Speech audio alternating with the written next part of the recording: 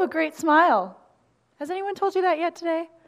In fact, that is a $35,000 smile you're wearing right there. But I'm not here to talk about the average price of dental implants. I'm here to talk about the value of happiness and the rarity of it. 300 million people worldwide experience depression. 300 million. Between 2009 and 2017, depression among teens rose by 69%. Feelings of anxiety and hopelessness increased by 71%. 1 out of 5 girls experience major depression, and the suicide rate among teens rose by 56%. I'm here today to address these scary numbers. What brought us here? How can we untangle ourselves from this mess? These questions first started appearing for me when I entered high school. I had a fairly normal and happy childhood.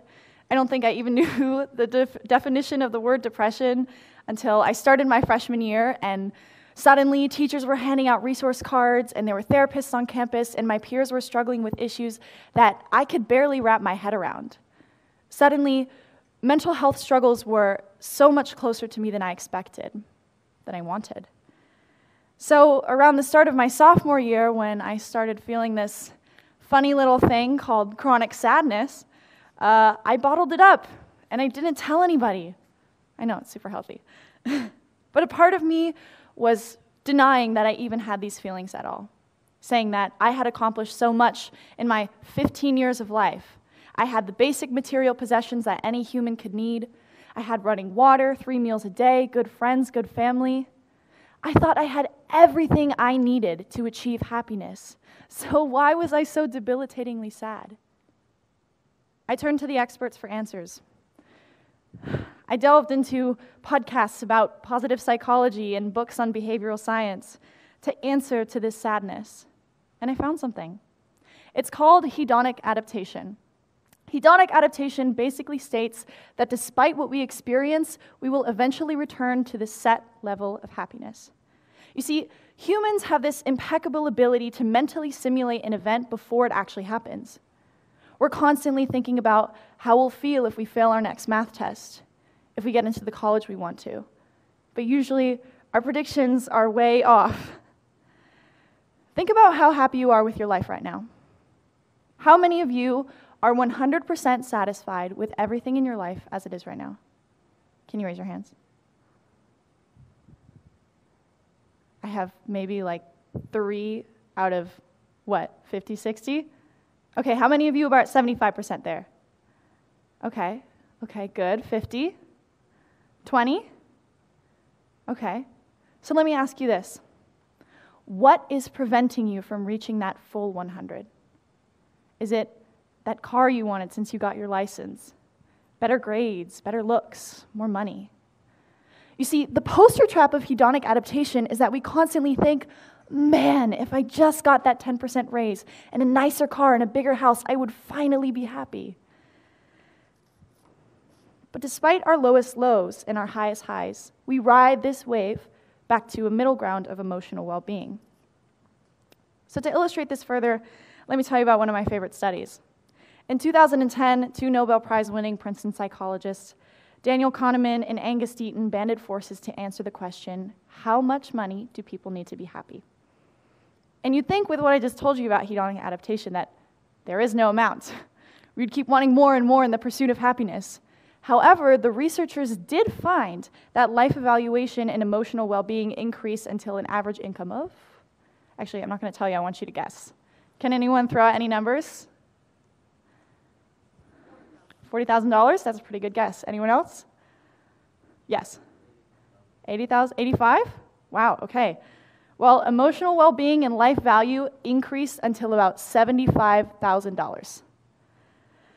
Additionally, the researchers asked participants how much money they would need to be happier. And the people who made $20,000 said they needed $40,000. The people who had $40,000 said they needed $60,000. And this pattern continued up to the millionaires who had everything but just wanted a couple thousand more.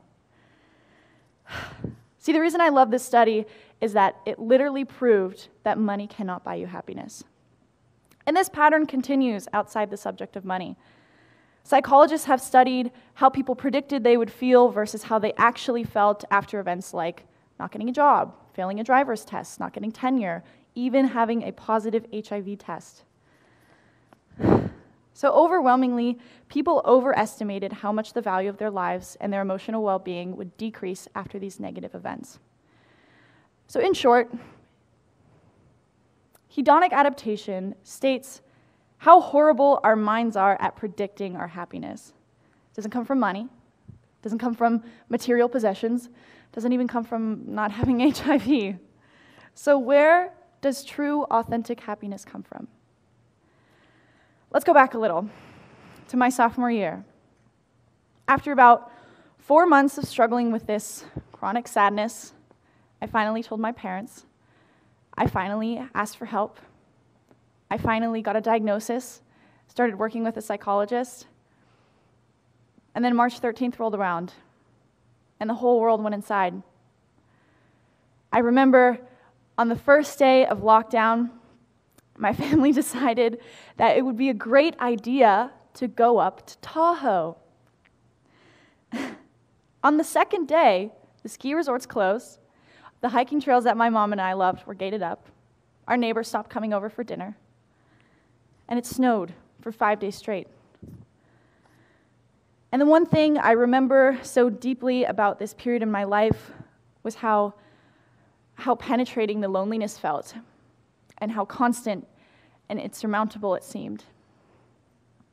So I went back to my books and my podcasts. I screamed into my Google search bar, how do I make this feeling go away? And the answer was simple: be social. But of course, a worldwide pandemic was dominating that. However, research does show that being social is vital to our happiness and even to our survival. In 2002, psychologists Ed Diener and Juliana Schroeder, and Martin Seligman studied a group of the seemingly happiest people on Earth, and they wanted to answer the question, what made these people so happy? Here's what they found. They found that out of everyone else, these people didn't exercise more, didn't participate in more religious activities, didn't have more objectively defined good events in their life, but they had good social connection. That no variable was sufficient for happiness except for good social relations. And the results were so strong that the scientists deemed being around others as a necessary condition for high happiness. Adding on to that, Diener and Seligman studied various activities and how people felt after they did these activities. And there were things like exercising, eating food, being around other people. And being social came in second on what makes you happiest. And if you can guess what the first one is, it's what they call in the professional world intimate relations. So my note cards are empty after this. Let me pull out the whole thing. So let's skip back a little. It's the middle of the pandemic, and all of these psychologists are saying all you need to do to be happy is go outside and talk to strangers. What the heck? It's the middle of a pandemic. The only people I was talking to were the strangers in the grocery line. But it turns out that talking to strangers is so good for you. Let me tell you about one of my favorite studies, and it's Nick Epley's train experiment. So a few years ago, a psychologist named Nick Epley was hired by Metra, the Chicago commuter rail system, to study how to improve customers' experiences on trains. So what he did was he created 3 groups. The first group was instructed to go talk to people, socialize. The second group was instructed to do what they usually do, whether that be talking or not. And the third group was told to keep to themselves. Now, if you guys were in this experiment, think, what group would you want to be in? How many of you would want to be in the solitude group? How many of you would want to be in the talking group? Okay, good, you're learning. So, funny enough, Epley asked the participants, where do you want to be? How do you think your journey will be if you talk to people versus not?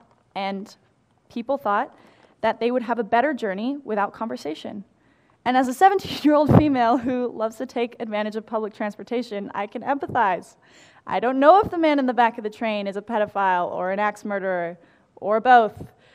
But the reality is that 99% of people on Metra are neither of those things. So not only did Epley find that people expected to have a more enjoyable ride if they kept to themselves, but he proved them wrong.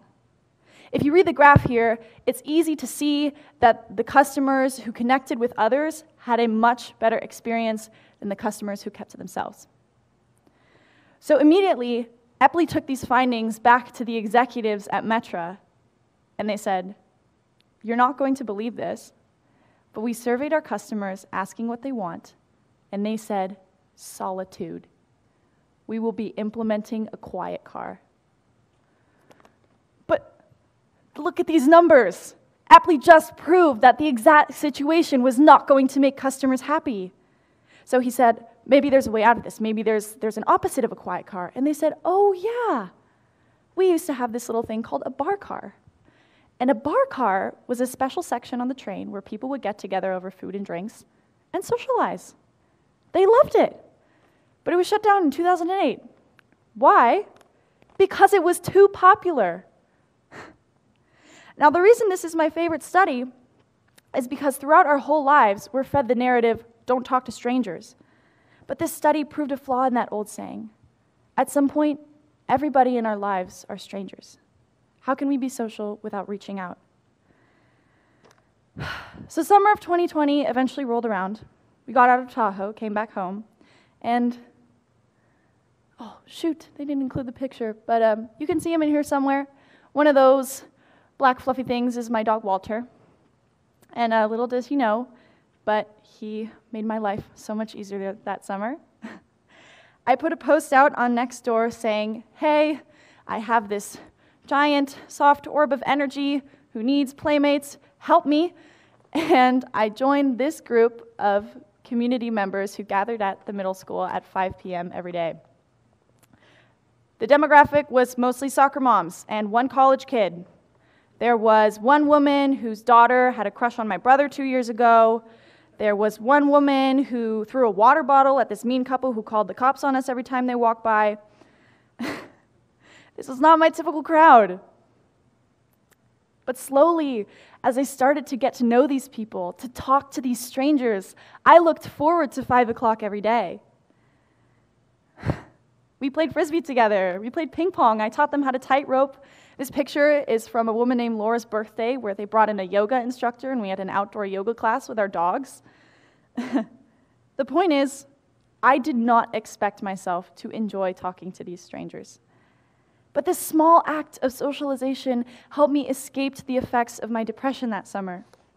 It helped me to heal into a happier, healthier person. I hoped what I've shared with you today can help you do the same. Here are my 2 podcast recommendations as promised. These 2 shows, The Happiness Lab and Hidden Brain, are both about breakthrough research in behavioral science and positive psychology that can answer literally any question imaginable. And lastly, I decided to share my story for 2 reasons. Number 1, mental illnesses can be temporary, and you can get better. And number 2, reach out. We depend on others more than we expect. We mispredict our emotions more than we expect. Listen to the science and talk to strangers. I promise you it's worth it. Thank you so much.